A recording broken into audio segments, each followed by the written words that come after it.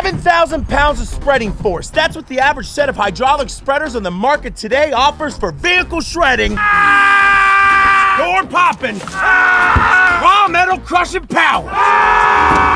But how strong is that really? Is it strong enough to do what every single one of us have wanted to do to the crew that keeps stealing all of our condiments? There it is.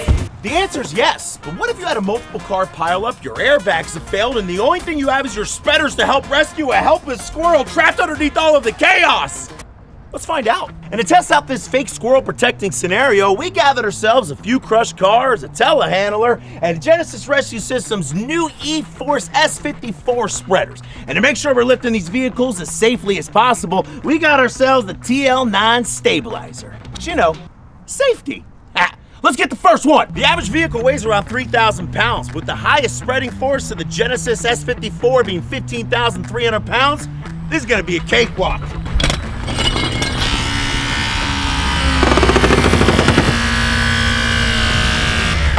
Like butter.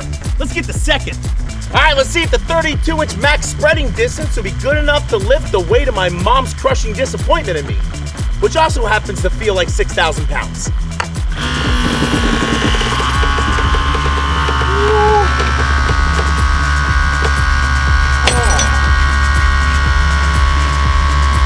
Yes! See, Mom? I can do something right. Get the third car. All right, let's see if 3 cars will slow this baby down. I'm thinking not.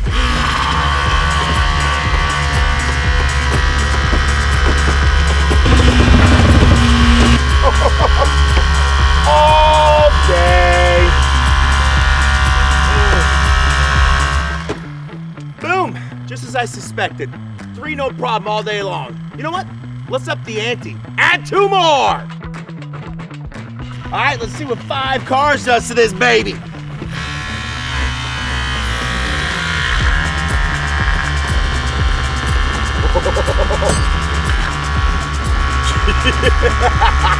All day. You know what? We only have 2 cars left. Let's throw them up top.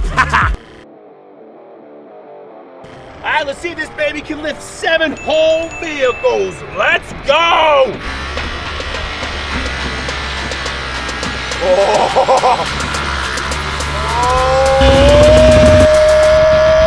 buddy. Let's go!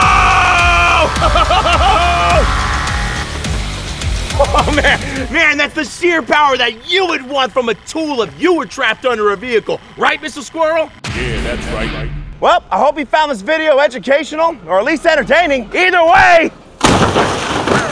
yeah, buddy.